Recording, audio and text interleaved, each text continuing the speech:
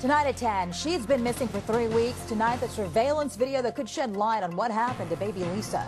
He started spanking him, and when he started crying, he started popping him in the mouth. Some dramatic testimony today in the Juan Garza trial as the mother of Texas Reese tells the jury what happened the night her son died. 4 elderly women raped. We'll tell you what ties these victims together and why police think they've got their man on this surveillance tape. Get more, know more tonight on 6 News at 10.